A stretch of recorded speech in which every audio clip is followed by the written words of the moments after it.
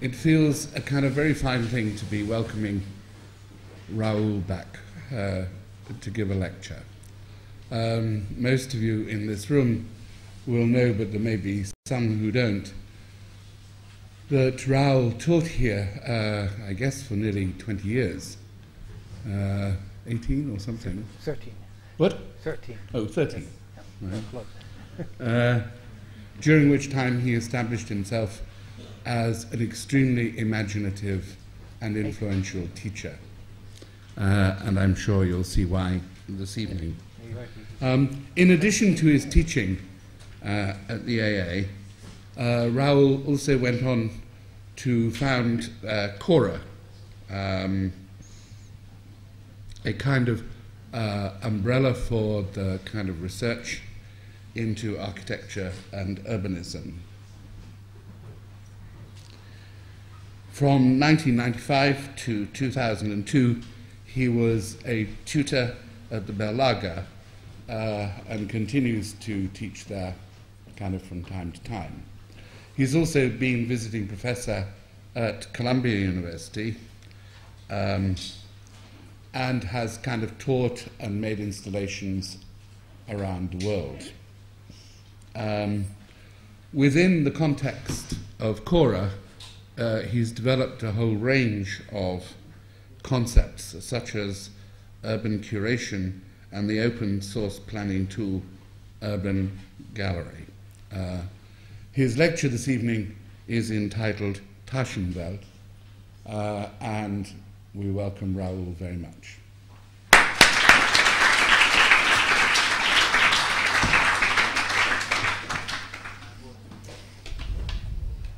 Thank you, Mark. And it's a great pleasure and honor to be here and speak to you. And we'll talk about Taschenwelts, which are small worlds, and how schools are such small worlds. I brought one with me. This is a Taschenwelt, and it is a very small world, or in this case, a model of a small world. And I brought another one, actually, slightly larger. So, a bit rougher. The other one was very smooth. And this Taschenwelt still fits in a pocket, kind of large pocket. You begin to see the roughness of the surface. Could be the weather, could be any kind of agitation.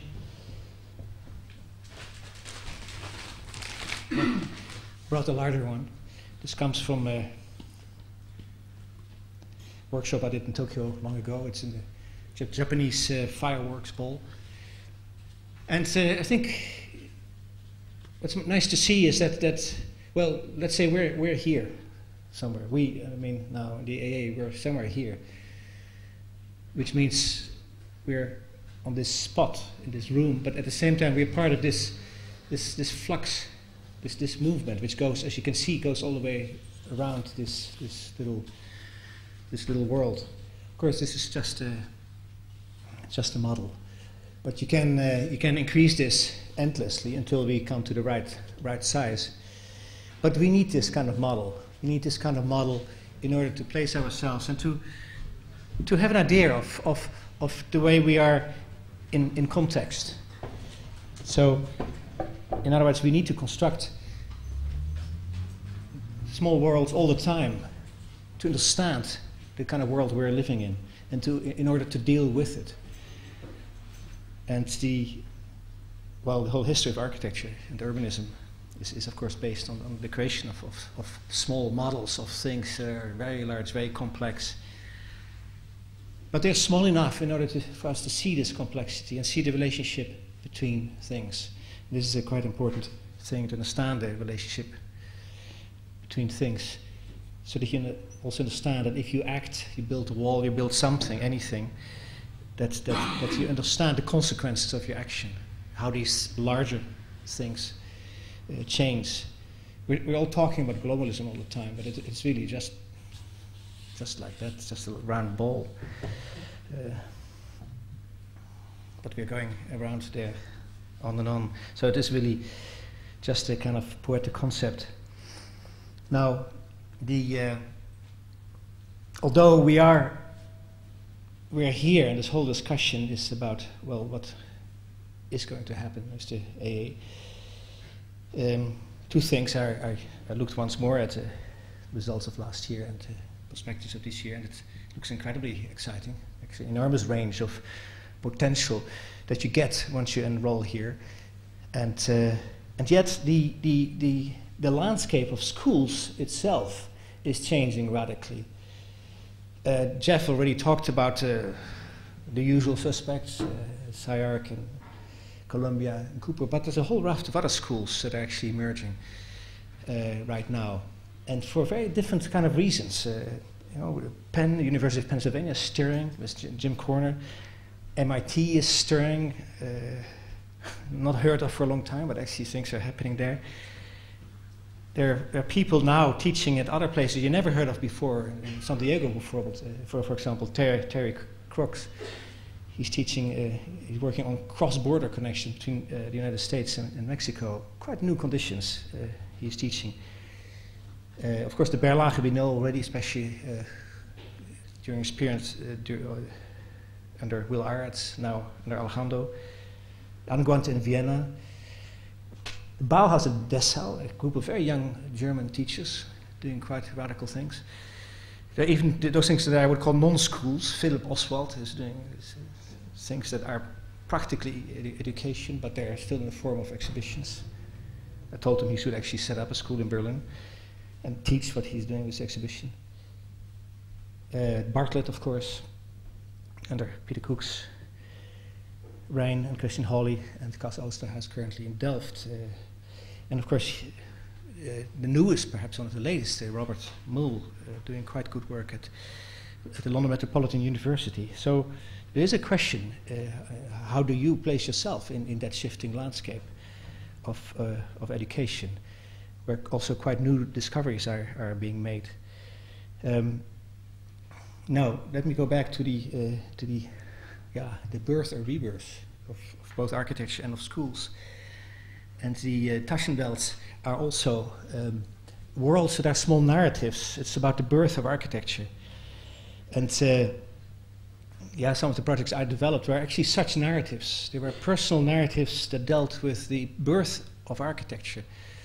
And one of the projects I did was a whole series of spheres, and I tried to deliberate at what moment is this cut made in the skin of the earth in such a way that you locate yourself and that you have the beginning of architecture. So how do we create a mark? How do we create an order? How do we create space in this skin of the earth? I think there's a part of a school being a Taschenwelt is being able to do things in a small way that reflect larger things without being punished immediately for the unreality of them. So there's a whole history of cosmologies, architectural cosmologies. There's a whole history of cosmogonies, the birth of architecture. One, for example, was made by a group of students and a group of teachers years ago here, right in front of the school. We built an object called the Collapse of Time by John Haydock, and that was another cosmology. It had to do with the collapse of time, and in a very small period of series of weeks, you experienced that it was literally following the time. Time is a very difficult thing for architects. We continuously struggle with it. We make space, we make buildings, but we don't often realize we actually make time as well. And we're not very good at orchestrating the mechanisms of time. And this is one of the very important aspects. Now, there's a whole history of small-scale modeling that deals with both expressing larger figures and smaller things. And Don and I think I did see Don somewhere, started here. We started the whole development of material modeling, thinking that you really can begin to understand the world by trying to first make smaller things that are very compact and that bring a lot of things together. And that also relate to the body immediately. So it relates to the womb, which is a beautiful architectural construct in a way, place of origin. The hand, and I often talked about the thinking hand, it's a metaphor, and yet it is necessary because if you are not yet into any kind of theoretical framework, or you don't know yet what theory is, it's often good to do something that I call intuitive modeling. That's making with the hands an object. There's a kind of thought product itself. Because it is material itself, it already indicates something, there's kind of meaning in the world. In other words, the propensities of the material either indicate time, for example, decay, or indicate complexity, like the grain of wood. So this was actually something we stirred up at the time when we started here in '83. And it was quite an important point to also have that freedom, the didactic freedom to be able to just work with very small conditions. And then begin to project them out. This is quite an important issue, could the world be like the object I've just made? So could the world be like this sphere? And yes, of course, it is probably right now like this, because there's probably some hurricane somewhere on the coast of Florida.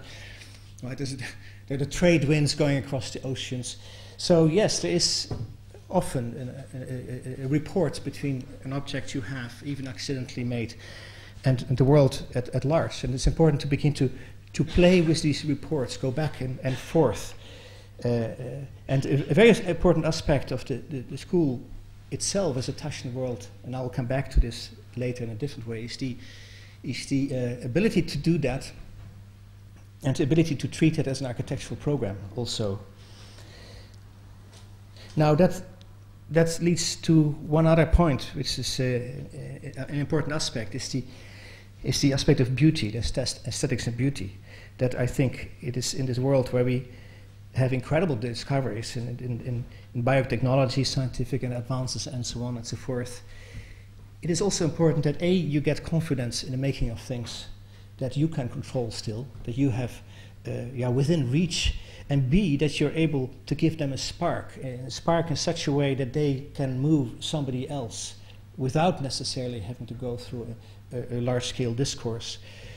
So is it possible to move somebody through something you make just because of its quality, its aesthetics, its beauty? And I think this touches on a lot of issues, such as collective memory, symbols of public spaces, and so on and so forth, which always play an important part in culture at large. So it goes a little bit further still, the making of the object, because the body itself is such an object as well. And for a long time we actually stayed very close in the work to the body, and using the body itself as a model and as a construct, partly on the assumption that the body is is itself a representation of the universe. Each person, in a way, is a representation of the universe. Of course, trouble starts when that universe doesn't quite fit the other universes, and that's where it gets interesting. But the perception of the body, constructs the world as such. But I want to make a shift by reading a few of the manifesto lines of the book Urban Flotsam. I'm moving now from this highly personalized model that I think we always need. The skin of the earth wraps the earth, which is this rough skin here. Cities form the second skin. The dynamics of the earth affect the second skin. The increasing complexity of the second skin calls for the definition of a new practice, and with it a new toolbox for the construction and management of cities. Like the earth's skin, cities are plastic environments that undergo constant change. Geological force causes changes in the skin of the earth. What forces cause changes in the second skin? A city is a life form. It has emotions. To understand the second skin as a dynamic environment requires an awareness of its emotions. The emotions of the city are called proto-urban conditions. Proto-urban conditions agitate the second skin. Proto-urban conditions cause change in the incessant flux of the second skin to bring about new phenomena that seem to follow lines drawn on an invisible map, a map that prescribes the behavior of cities. The city as a life form has to be maintained, its evolution sustained. To do so, proto-urban conditions must be known. Their manifestations recognized. The drone of the traffic disturbs the quiet. The wind blows through the trees, taking the leaves. Lust determines the behavior of the afternoon. Exchange dealings. The Dow Jones is up. Fear and desire permeate the night. Our alarm systems go off. The chat rooms of the internet are full of people pretending they're not themselves. Other genders. Memory becomes a toponymy. Here was once a church. Now only the name remains. So I move from individual work to the discovery of cooperative structures. It's kind of 4 points I will move through slowly. First point is intuitive thinking, decisions without decisions, beauty of small worlds, and of touching inner agitation and turning it into matter. I think this is a key aspect of any school of architecture. The second one is a building up of a personal narrative. The third one are didactic tools, systemic methodologies, building up of core skills. The fourth one are the invention of such tools for things that we don't know yet. I think education is moving into new waters. This second skin of the city which wraps the earth is a very amorphous world. It's a very fluid world. And we're not very certain yet how to move into it. So on the one hand, I'm arguing for an inner world which is this kind of sublime isolation. The second one is an outer world which is full of messy interactions. Now, the messy interactions are things like climatological transformations, political mutations. As you know, we're all following what's happening in the United States at the moment. But also Burma, for example, is undergoing complex political changes. The north of Canada, tribes claiming their own rights of land. These are messy, these things. So how do we deal with this volatility of the world in terms of personal narratives? Now there's a whole history of methodological approach which try to aim a very personal way of working towards this more messy work. And to start here at the AA during the 70s and 80s was a kind of fairly enclosed Taschen world in which large-scale themes were addressed, attacked. You probably know the people that were here at the time: Rem, Dalibor, Daniel Libeskind, Zaha, Nigel Coates, Toomey, and so on. They developed thesis work here, and they turned the school into a kind of liminal period, which was a kind of laboratory, a sort of experimentation zone, a metaspace, away from the society outside. And you may know that Alvin Boyarsky, who was leading that period, was always at odds with the society around him. He just never managed to really create a very clear exchange with the professional world at large. And yet, Project Here created alternative worlds, alternative realities, which became later firm programs for the architects I've just mentioned, some of which are speaking here. So this was a period in which things were born here at the AA on the basis of very individual work. It was a kind of metaspace of education in which pure experiment could happen, and we would fight to make sure we would get accreditation on the basis of that experiment. his accreditation is an important bit. I'll come back to that a bit later. Where does thesis come from? It probably started at Cooper Union. John Haydock is, as far as I'm aware, the first who introduced the thesis as a core project at the end of the education. I was a student at Cooper once for a year, and I experienced first of all the didactic tools that he had developed, which were in fact Taschenwelts by themselves, the 9-square grid problem. Although I came in there without any kind of place, so it was quite fantastic because I did this 9-square grid problem for several weeks, and then he asked me, how do you feel? I said, fine, I'm doing it well. And he said, well, maybe you should move. I said, okay, if you want me to move. Look, I just finished the 9-square grid problem, built it, right? And he put me into 5th year.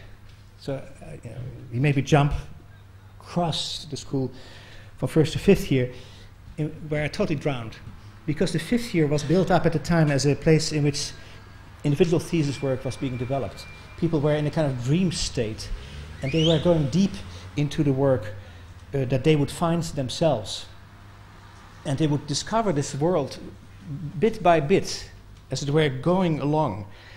And I, of course, didn't know what the hell I was going to do that, so it took me a long time to get into that. But then I discovered that there was an incredible richness in this individuality. Now, this work was further developed by various teachers, including myself, Don, and others here, in terms of giving students space to develop their own theme and to develop their own production method for that theme. It was tough, but it worked at times.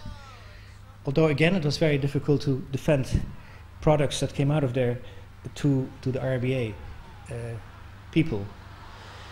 This has been developed further, and this is more an example I want to make in the Berlage under Will Arts. I think it became a very interesting period there, in which the thesis became a structure, a core structure of the institute. Students would do projects, core projects, but during a period of 2 years would start to develop individual themes. And bit by bit, over several years, there was an incredible array of themes that started to be developed. People were doing work in Lagos, in Johannesburg, in Bangalore, in the Sami villages in Finland, looking at tools, doing quite radical work on infrastructure. And there was a hint of the beginning of an overall structure of themes and issues that could be addressed by this thesis work. Unfortunately, it didn't quite get there. It also Will left before that this project could be completed in terms of actually making a kind of map on where this project would occur in the world and how they begin to link to each other. There was the beginning of also an interactive structure between the different projects. That's something that would have to be developed in Bangalore because of the growth of the IT industry, actually could work as well in Johannesburg. So there was a kind of a give over of concepts across the skin of the earth. However, although this became quite methodological, it was also messy, partly because the world was messy, and partly because it became very hard. I mean, on the one hand, it is something I would absolutely favor anywhere, that you get a period of 2 years in which you have a totally individual kind of course of discovery.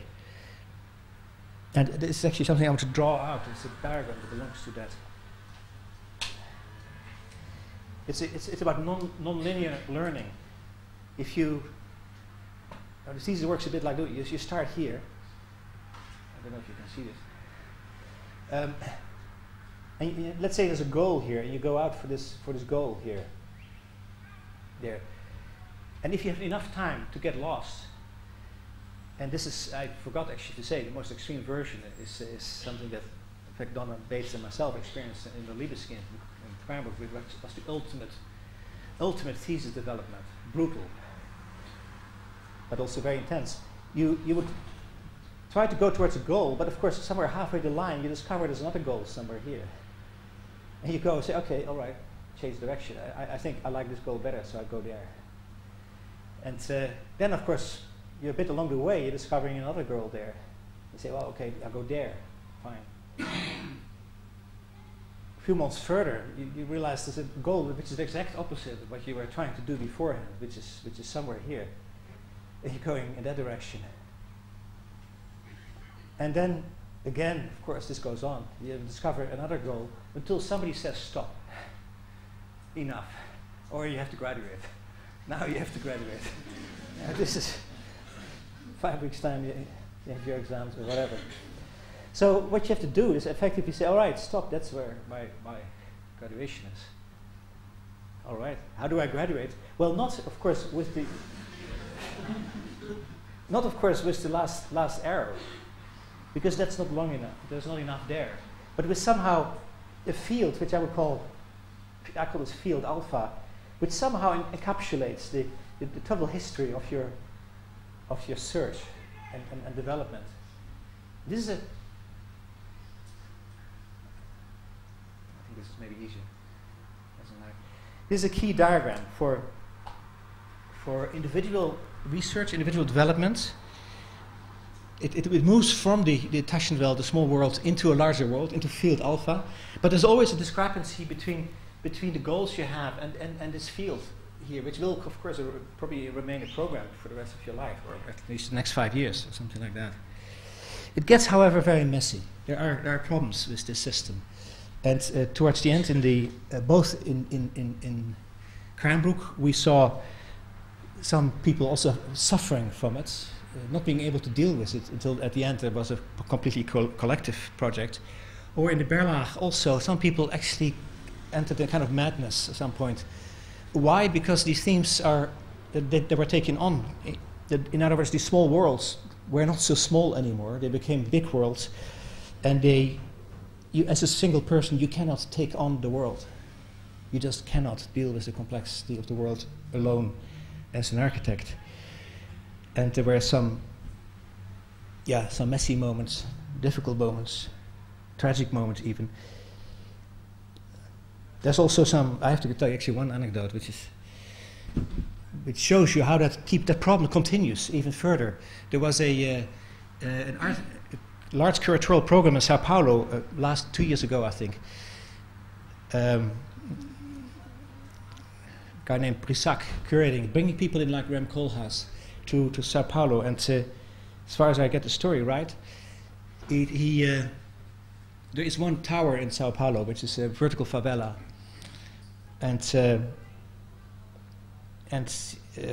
Nelson Brissac asked Rem, okay, what do you want to do in Sao Paulo? And Rem drove around and, of course, found the tower, because he was interested in tower. He said, I want to do something with this tower. So they went inside, and you can, although this is a vertical favela, and it looked, everything is stuck. The elevators didn't work, and it was just messy. You couldn't get in and out even. So Rem said, okay, it needs an elevator. So can we get an outside elevator just to clog it, to unclog this thing? So he told them, look, get Schindler to sponsor an elevator. Schindler didn't move, so Rem said, okay, I'm Rem Koolhaas, I can phone Mr. Schindler, and he phoned Mr. Schindler and said, look, can you give me an elevator? And apparently there was an agreement, and it would work. They would give an elevator. What happened next is that there was a phone call that came in at the organizer's office, in which a man said, look, if you build this elevator, we'll kill you. And that was, of course, the end of the project. And this is the kind of messiness that you suddenly hit. It comes home suddenly at some point, probably when you don't expect it. On the basis of having a thesis, and the thesis is all right, and then suddenly you interchange with the messiness of the world outside there, and it takes something else. It takes another kind of level of research in which you would be able to negotiate that messiness.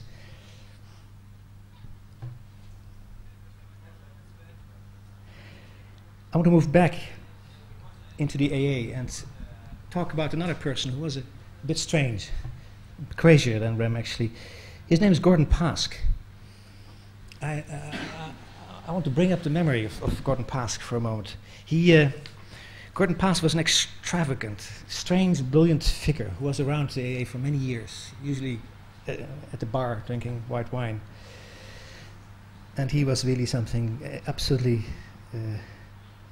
strange, very English in his strangeness. And in fact, the first time I came here, when I arrived at the AA, I stayed at Albin's house, came here up, went to the bar, and there he was. And I needed a place to eat, so I asked him where could he eat. So he showed me this Indian restaurant, and I started to talk to him. Then later on I started to collaborate with him for several years. He in fact taught with us in the unit. He seemed interested in us. I was kind of interested in him. He's one of the fathers of cybernetics, cybernetic theory. He's in fact one of the fathers of the computer in his earlier youth. He started to develop the first thinking machines. Well, when he was here, he was already in a kind of different phase of his life, not his prime anymore, in a kind of decline. Yet he was brilliant. I have to admit something. I have to say that although I taught with him, I had no clue what he was about. Absolutely not. And didn't research very much, I must say. But somehow it clicked. Somehow we worked together, and he interacted. And we even did, for 2 years, we ran a lecture series called Chaos and Order. This has nothing to do with the chaos theory, which came after. Somehow we tried to deal with this volatility of the world, and somehow what are the basic questions that could come in there, which he had already been asking in his series. And we started to ask them then. Now I understand much better what he's about, and I wish he were here, but he's not. He died in '96. At that time, there was a moment when we started to in the teaching, to develop the first layers of what Mark already mentioned, this kind of protocol, this structure called the Urban Gallery. It's based on 4 questions that go back to my introduction. How to see, how to play, how to tell, and how to act. Now, how to see goes back to how do you actually know anything about these proto-urban conditions, about the stuff that kind of stirs the second skin. But how do you know anything about this? How do we map these things? Of course, there are statistics, but a lot of things are not, you can't put into data and statistics. So how do we even describe those things then? So proto-urban conditions are in a way things that cause conflict, that cause form in a city. How do we play? It's very important that you not think so seriously about these big things that make up the world, but more about things that move around, that can be played with. Le Corbusier at some point said that planning a city is like moving the objects of your breakfast table around. I don't quite believe in that, but it's a nice image. And these things that you begin to see are actually things you can play with as an architect. And I think, again, to come back to the education, it's important that you always see the necessity of play with things. What if you do this? What if you do that? How to tell, which has to do with telling each other about what you did, creating narratives about possibilities while you're playing with the objects of the world.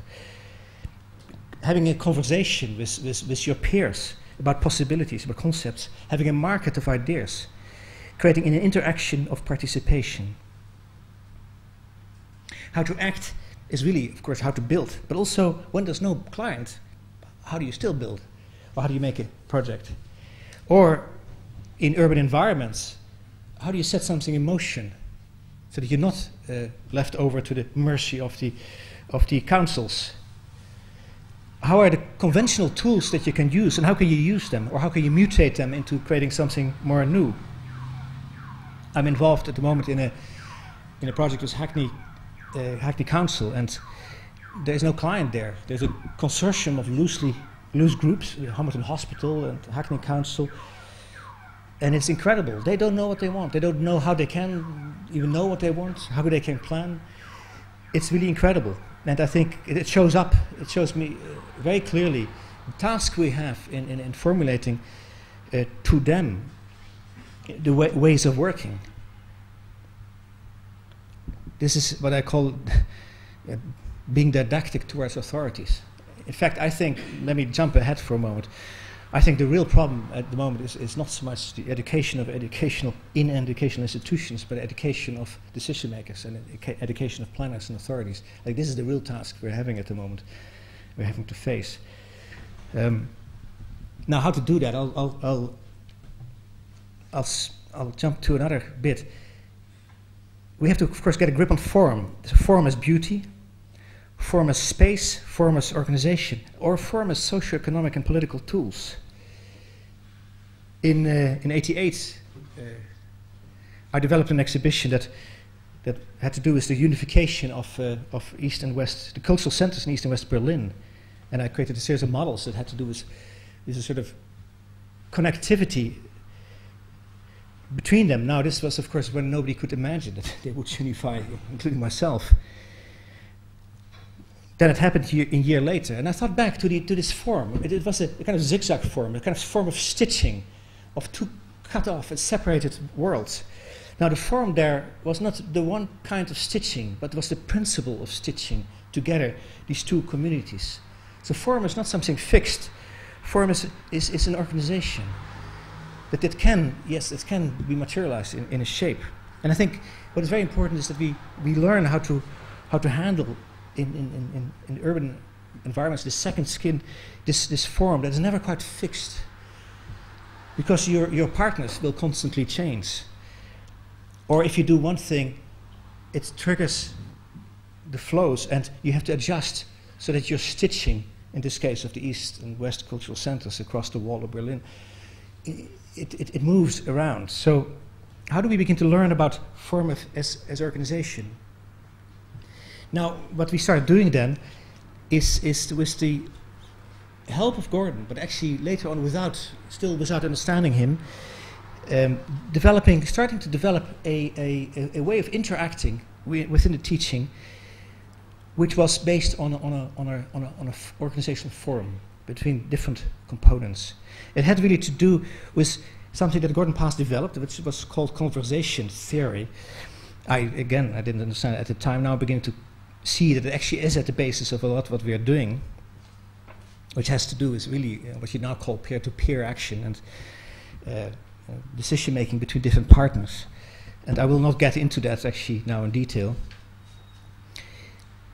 We developed out of methodologies that were parallel to what he was working on, a kind of learning structure. It originally was meant as a planning structure. Then it grew more and more in a learning structure as well, in which we try to answer those four questions: how to see, how to play, how to tell, and how to act, with actual layers in something that metaphorically we call the urban gallery, but is in fact a kind of knowledge management tool, or I would actually call it a new type of public domain. By the way, Gordon's theory, if you're interested in, is actually in fact about learning environments. So this structure is based on the understanding and somehow the logging in of proto-urban conditions and ability to pool them. It's based, so that's one layer. It's called a database. Then, although I begin to hate that word because it refers to other things, not about data actually. It's about basic knowledge of proto-urban conditions. It's about innovation or prototypes. It's about the creation of scenarios, about how a project can evolve, how interaction can take place, and it's based on these action plans that I talked about, which is very much using existing structures to realize a project. I'll sketch the basic structure of this thing. I'll do it again shifted like that. No, maybe I'll do it like that. So it's a virtual structure that consists out of these layers. It's a real metaspace. It's applying this condition of the Taschenwelts towards a methodological planning and learning tool, in which this is the basis of the prototype basis. Sorry, this is the database. This is the prototype basis.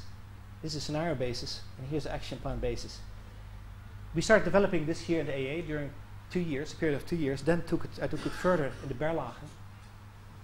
Now it has to do, of course, with the handling of management, but since the internet, it makes it possible to use it as an interactive public domain. And the whole idea about it is going back to the stitching again, to create interconnectivity between different components. Actually, you begin to stitch the project through its different layers, from scenario games towards digging out basic materials about the knowledge of certain flows, towards an action plan.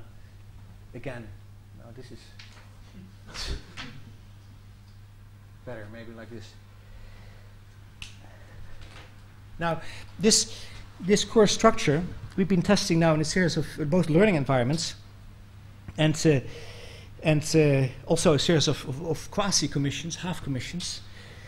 One from the city of Copenhagen, one by the Rijkswaterstaat, which is the central body of infrastructure and water in the Netherlands, in which it became, in fact, not a building anymore. It's never been a building. It's a purely organizational tool that deals with the two questions. How can this institute that governs all of the major construction in the Netherlands, including the protection against water sources, how can it innovate itself, reform itself, which is the kind of question you're facing as well, and how can it deal with the integral complex problems that are hitting it right now, for which it is not prepared.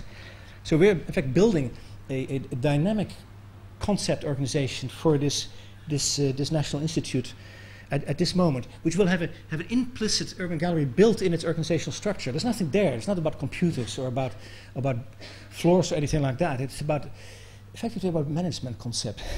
That sounds maybe very unpoetic, but in fact it is quite important if you deal with the future of a country like the Netherlands in terms of what happens with the rising of the water level. Now, what we were not aware of is this is the kind of last component where I want to really go, is that it was an open source system.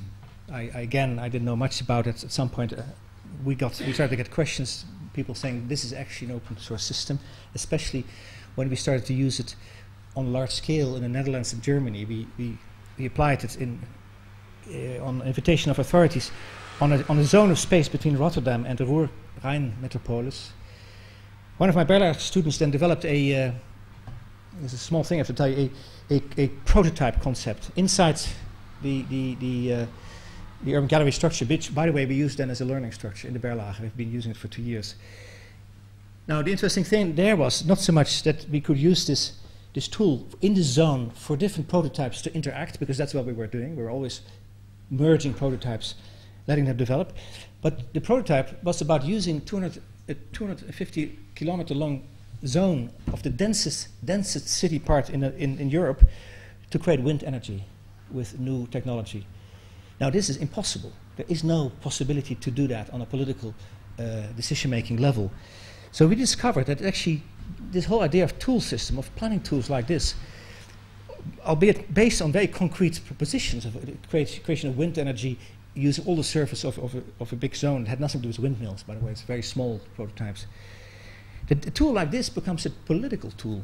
It becomes an instrument that in fact we need, not for our own interaction, our own learning, but in fact to create new types of administrative systems, or even new types of new forms of democracy in these areas. Because the EU is a very nice thing so far, but I think so at least. But there is very little transnational planning yet happening across the borders, for example, between Germany and the Netherlands. So the nation state is actually still very powerful there, although the problems and the new Euro regions are totally internationalized and totally transnational.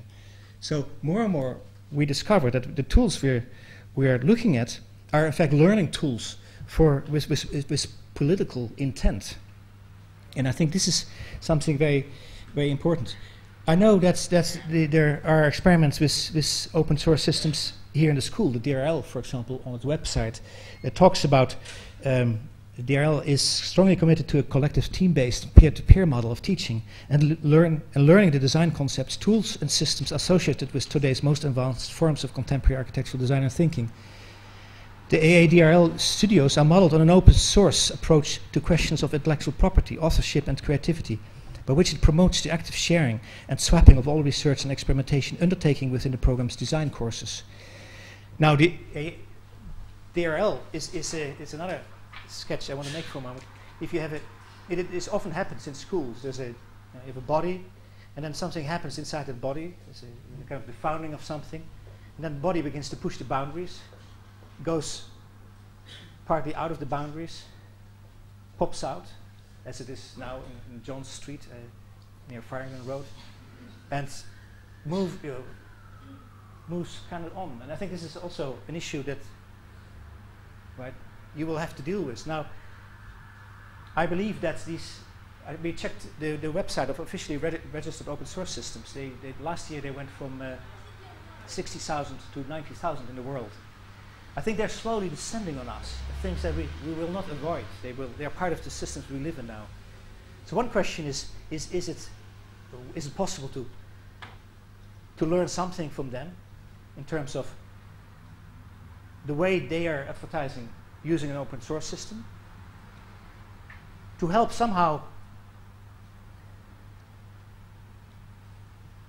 getting the AA ready for the ubiquitous use of open source systems, and potentially using it as a teaching tool.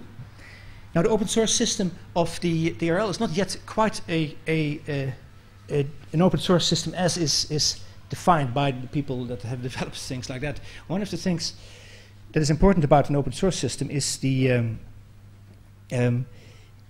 ability, apart from peer-to-peer learning, is the ability to actually change the whole mechanism, the tools themselves. And this is something highly dangerous, highly political, but also highly important, I think, that is changed from within. And I think there's something that can be learned, but while using the actual protocols of open source systems themselves. Now, if you look at the websites talking about open source systems, I'm not talking so much about Linux, but the open source systems go further. They are, in fact, also quite political in content. And that leads me to the last point.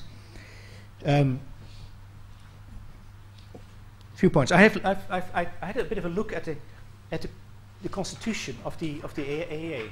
I've run an English charity for 10 years, so I know what charities can do. I know a bit about charity law, and I think it is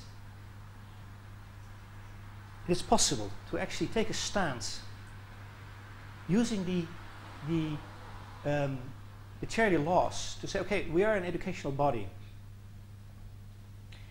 We're doing two things.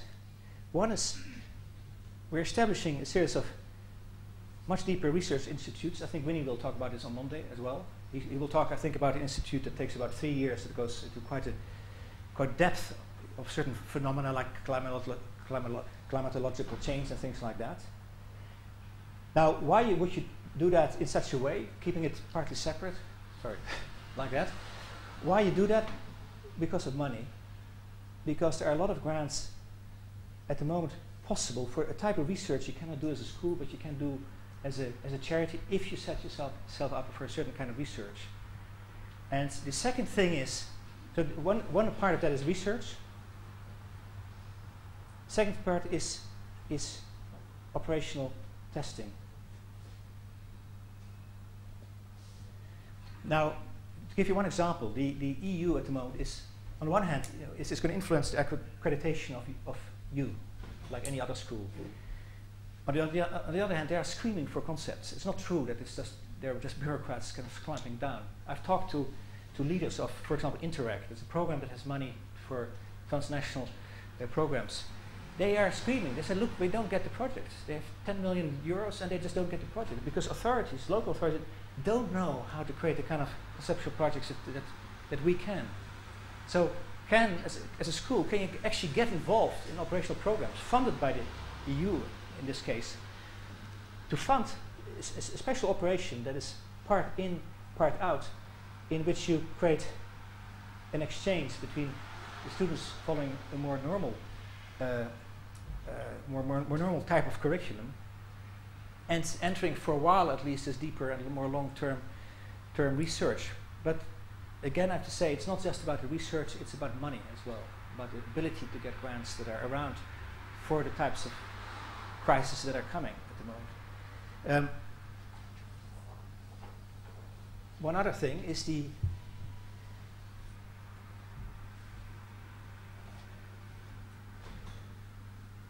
I know there's an ongoing system about the unit system. Now, the unit system emerged under Alvin. And when I looked at it recently again in terms of, in the light of the open source system, in fact the unit system is a kind of open source system. I know it's often seen as a series of bastions of saying, okay, this is my theme and the loyalty to our one unit makes you not deal with other units. But actually it's also about interconnectivity, about looking at what everybody else is doing, shifting across the school back and forth. Once you have the potential and the technology of the open source systems, there's also a possibility that you actually start to look at the connectivity without all the units.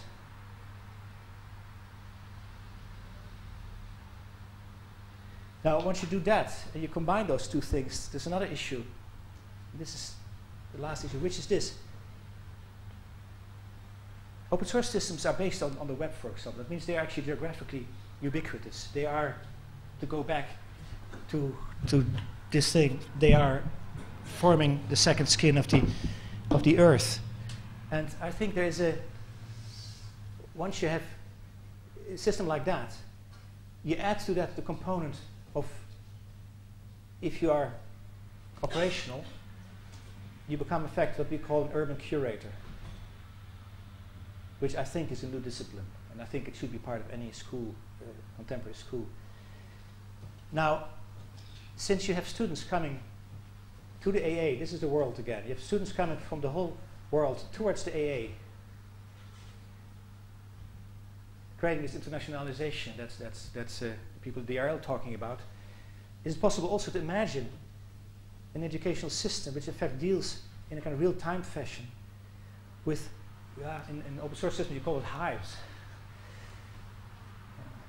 real-time testing environments in different places, either where the students come from, but that's not actually necessary. You could also say particular zones where there's an emergence of a certain kind of urbanism about which we know nothing, for which we don't have tools or no solutions. Is it possible to create a simultaneity? Now,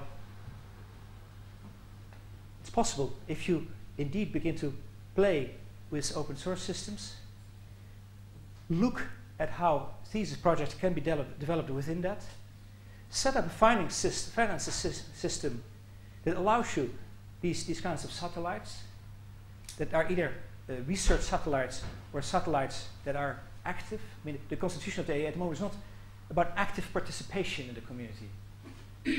This kind of touching the messiness of life, but it can do so, in fact, and it can treat it as a learning environment. Can it do so by also digging in its own history? Can you as an AA digging into your own history? This is probably the last diagram I have, which is about looking what's happened here. Gordon Pass, Archigram, Sedgwick Price, Ram, and so on, to look back, we're here, to look back, to partly be here and to partly look forward. And is it possible to take the political risks that you will have to take in order to leap forward far enough to deal with the kind of technologies that are around us? Thank you.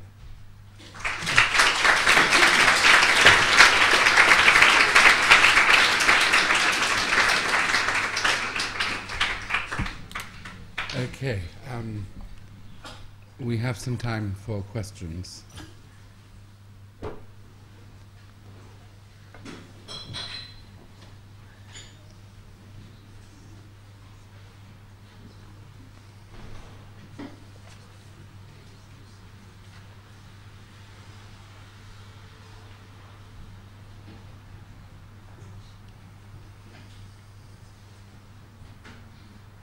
Questions?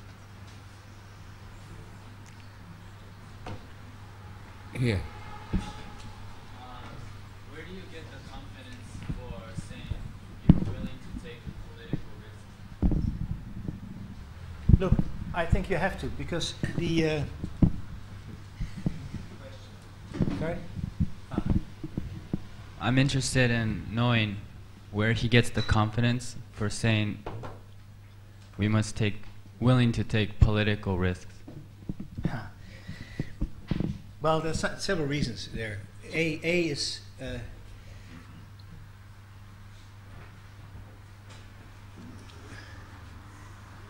AA at the moment has a kind of independence, and that has been good, but it can also be bad.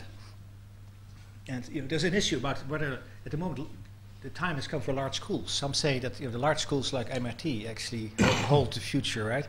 So where do you position yourself as a small school, as an independent school?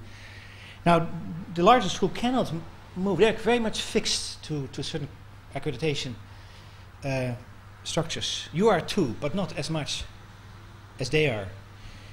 So how can you use that independence? Now, I think that the main schools that are really having to deal with the accreditation boards, EU regulations, and so on, they have to follow that. It's very hard to disagree with that.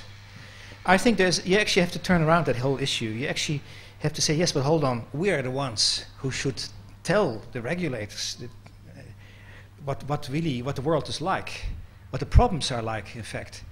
And we should show prototypes of regulations or concepts of regulation, which then come back in terms of accreditation rules and things like that. Now that is it. That means taking a risk, because you have to look ahead, farther ahead than perhaps other institutions can do, because and this goes back to the real core of what do you do as a Taschenwelt? Well, you speculate in it. You speculate about the world, and you have to speculate about the world, because if not, you're just following. You just have to deal with the regulations. But what if you're trying to be ahead and say, where would it go? And how can we be ready for it? How can we plant the seeds? And then how can we provoke those that make the accreditation for the learning institutions, that set the regulations, into also coming with us, altering what they have to do. Now that's highly risky, because you may get it wrong. You may just be off totally. And I think those risks are worth taking. Because if you don't take them, I think there are shifts that are happening now in the landscape of technology. I mean, look already at the landscape. Look at the Biennale at the moment. Have a good look at the Biennale. Make your own judgment exactly what's happening there. Or at different schools. There's a kind of similarity that begins to happen because of technology. But also there's a sort of geographic universality that begins to happen, like the internet, which is good. It's a new type of space. How can we inhabit that space? One of the things, for example, that I was rushing a bit at the end, that I think is important with this kind of real-time test environments that you can run, is that there are now a lot of global forces that act in similar ways on very different environments. But the symptoms, the conflicts look different. They look different, and yet they're the same. They're very much the same. But they're colored by the local differences. So that means they need to be studied on a much more, in fact, on a global level. And very few people are doing that in a concerted way. And so I think what can you do if you're an independent school and you have this high degree of internationalization? I think you should use that in order to look at these things that are often caused by global conditions, that are internationalized, that are cross-border. Because not everybody can do that. And the types of prototypes I'm talking about, well, there's another issue. There's a political issue as well in how do we relate to other parts of the world. Maybe that's another kind of discussion. How do we give back also something to the world? That's a question here. Why is that political, relating to other parts of the world? Isn't that like humane or something? Isn't Sorry? that something that we're supposed to make anyway? Reaching out to other parts of the world. Yeah, sure, but how you do it? No, but why is that political? Involving governments, you mean, or funding EU or otherwise? Well, one of the things that are happening right now is the emergence of NGOs and open source systems that are cross-boundary, that are not directly related to governments. And there's a whole issue of well, there's talk about direct democracy. I have a lot of trouble still with that notion, whether that actually exists. But is there a way of a different form of government using some of these systems? I would just like to raise a question, which is maybe more provocative than real. Would it be possible to bypass the lack of signing of the Kyoto Treaty by the US government? Is that possible? Maybe eventually. And that has to do with the creation of different types of spaces that bypass these, the spaces as set, for example, in this case by the US government. The same is something, what we are trying to do in testing this particular application of the urban gallery in the zone between Rotterdam Mainport and the Rhine-Ruhr metropole. Is it possible to bypass national governments and to test the conditions of a democratically backed testing of a prototype that is necessary? And there's a whole range of other prototypes that haven't really talked about, but they have to deal with containment of waste and things like that, or the creating of the conditions for a prototype that simply cannot happen at the moment because you have to rewrite all the laws of property, land ownership, and things like that. So I think it has to do also with the negotiation about testing environments in which we can develop the prototypes that we think are necessary. And I'll just tell you one anecdote. I just looked at the website of the founder of the open source systems. He doesn't say a thing about it. He doesn't talk about technology. One of the propositions he's making, he said, why is there no Nobel Prize for sustainable development? I was actually shocked by the question. Why not? These are important things that touch us all.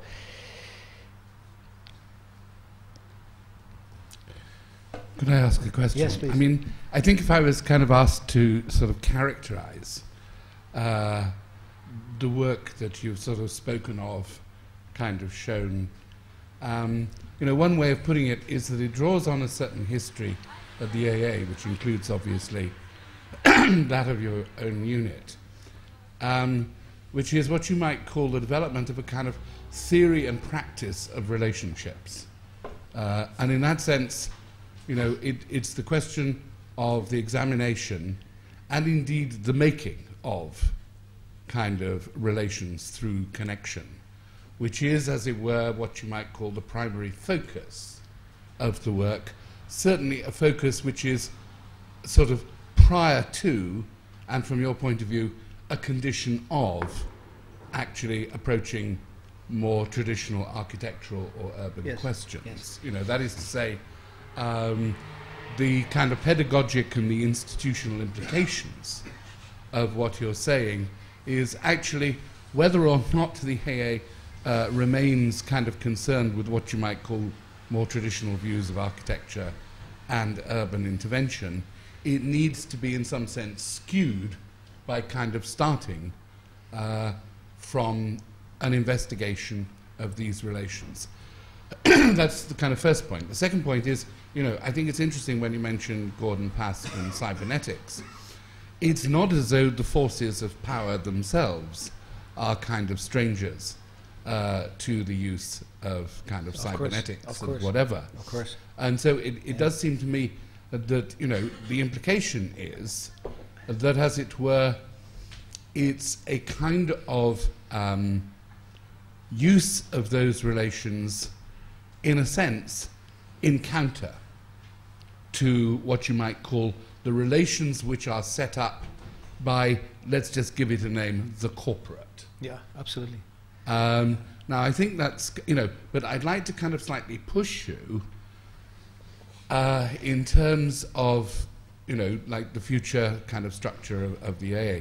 Now, what it would mean in terms of the AA, I suppose, is that some units would turn to a kind of process of research, which in some but do you think that could be kind of accommodated within, say, even the kind of minimal frame of accreditation? Or, at some point, not now necessarily, but in the future, does one actually have to kind of say, well, actually, this preliminary to architecture becomes kind of so important that it needs, as it were, to develop its own kind of autonomous institutional space? Sorry to go so long. No, sure, that's fine. That's a tricky question because on the one hand, the obvious answer would be yes, it needs a special institutional space. Like the other sketch I've made here, right? Something that, where is it? That is somehow relieved from accreditation, gets money elsewhere, tries to raise money elsewhere, does this research over a long period, creates an exchange mechanism within. That it can work if you talk about that's bracketed between as a kind of market. It means you have to make, is it right? Yeah. That means you have to make sure that it's not about the institutionalization of that blob, but about the institutionalization of the market in between. However, my favorite answer would be to say no. It should occur within the accreditation system, because I'm an external examiner myself, and I know the problem. I know the fight. I know the role we also have to play as examiners between the work this research is being done, and the needs to bring people out in the profession with certain skills. But I think there's a need to argue also that the range of skills of the architect has increased, and that we need to test that increase. And maybe not everybody is willing to do that, because like I said before, this entails risks, because you're pushing the boundary, and as of course you will go over it. And there are conflicts there. And here, during the history of the last 30 years, we've had many of those conflicts, midnight fights between tutors and between external examiners.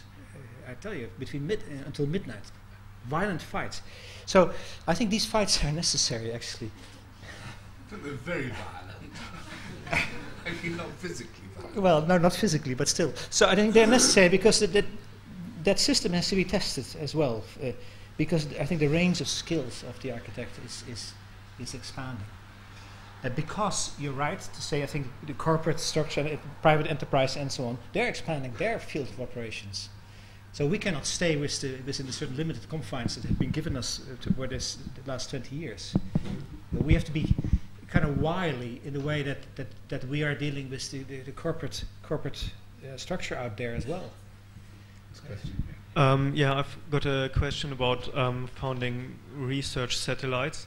We've got this place in Hope Park, you might know about it, like a workshop and sleeping. And I was wondering if you think that maybe we should found it as like a separate research unit, separate from the AA, or maybe we should found a second school which works on its own, or what do you think how we should use it, because it's not really clear at the moment. Which what is it? It's called Hope Park. It's in Dorset. It's a workshop with like accommodation units, and usually people go there for like a couple of days and work something there. Well, I can give you practical answers. I'm not here to prescribe to you how to run this kind of thing. I'm no more sketching out another kind of goal structure, but perhaps I just want you. This is a kind of metaphorical sketch that I often. I love this. You know, this notion of the incubator. Is it right? No. You know, things are always born out of an established body, and then they move off. I mean, you'll see that many things have been born, not us, the DRL or that place you're talking about. I think there's always this debate. It's a point where it just goes off and is something else. Or is there a point where it comes back in and actually creates a reinvigoration of the original body? Look, there are no solutions, no instant questions, no instant. I don't know. You have to deal with that yourself. But I think you have to deal with that in the larger context of that. I think it is good that things are placed outside. My warning would be, look, yes, I think it is very good. I don't like the word satellites, by the way. I like the word hive better, or simultaneous pods that can exist because of the certain technologies make simultaneity possible. So that these Taschenwelts I talked about before are possible in different places at the same time. But you have to have a kind of learning concept that allows you to do that. So it's not just about one satellite that is there and then is it going to go on its own or not? I don't think it's about that scale. Okay, that's Francois.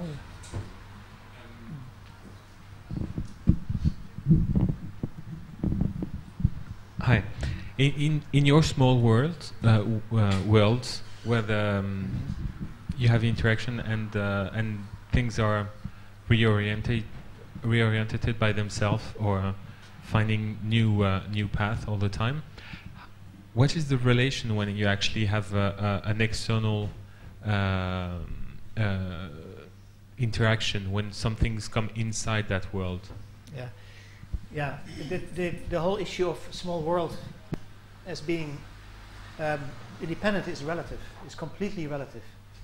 On the level of learning and didactics, I would say it does a need to create a protective environment for a while to speculate with the world without immediately getting the resistance of outside forces. On the other hand, when I was talking about this tool, this Urban Gallery tool, of course, all points that I draw here are points that are linked to the outside world. I mean, all of these points here are mappings of processes that exist in a certain environment. Here you have either what we call thesis work, namely a kind of a general philosophy about why you take the decisions, or you have this is the action plan. You have the regulations from the outside. Here, when I talk about the scenarios, you deal with stakeholders in a particular environment.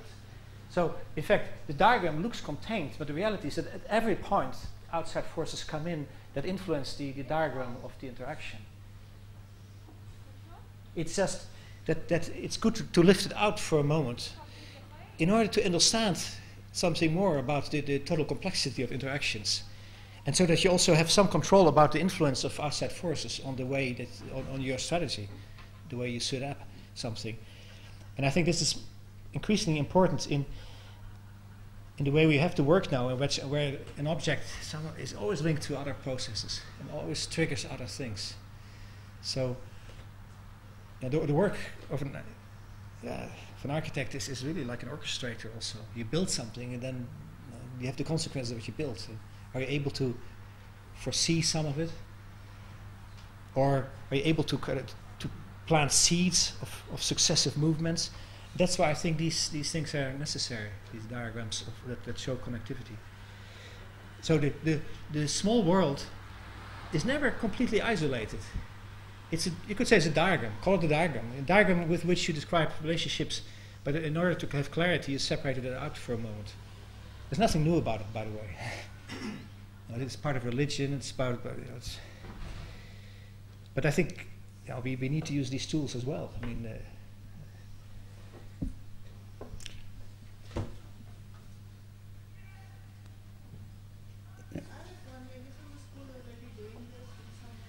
sorry?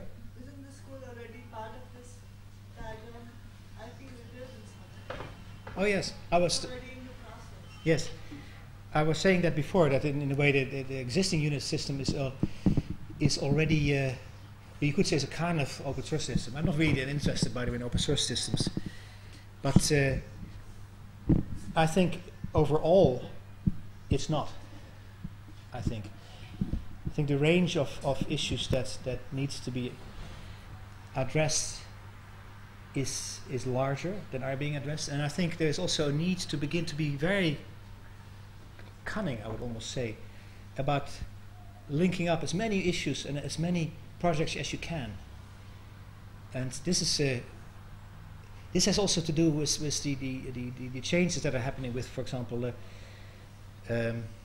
authorship, intellectual property rights, and things like that. How much do we still do alone? How much do individual projects begin to connect to form a type of prototype to which nobody has a single intellectual ownership in order to face a certain complex problem that simply nobody single can address? So my answer is no, actually. Sorry. Maybe we move to like a last question. There's one over there. Can someone give him?